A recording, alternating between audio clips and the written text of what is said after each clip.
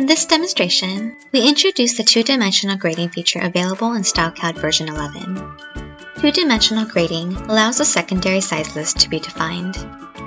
Here we have patterns for a men's jacket where the primary size list ranges from 95 to 115.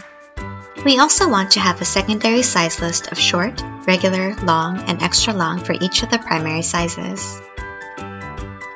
This garment has already been graded for the primary sizes, so now let's define the second dimensional size list from the size menu. Our secondary size list consists of S, R, L, and XL, where R is our base size.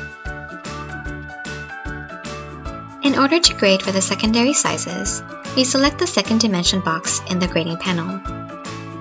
Notice how the secondary sizes are now shown. Next, we grade the body panels by 1 inch and the sleeves by ½ inch. In order to grade the middle proportionally, we use the ratio grading tool. We select the 2 reference points and then drag around the middle grading points.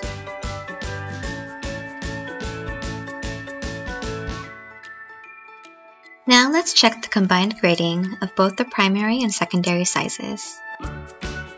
We bring up the Select the Sizes Only window and make sure that the View Second Dimensional Grading box is checked.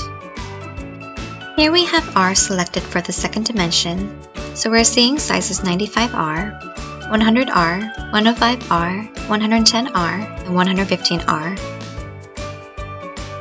Select S in the second dimension and you see all the sizes in short.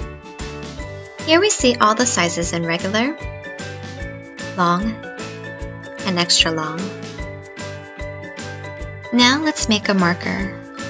We save the changes made to the style and press the marker button.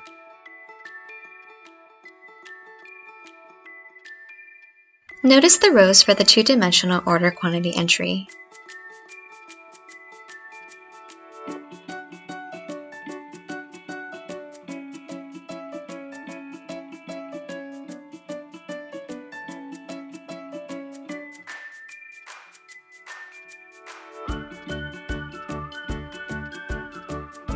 When comparing the physical dimensions of 105R and 105L, the 105L pattern is 1 inch longer than the 105R pattern.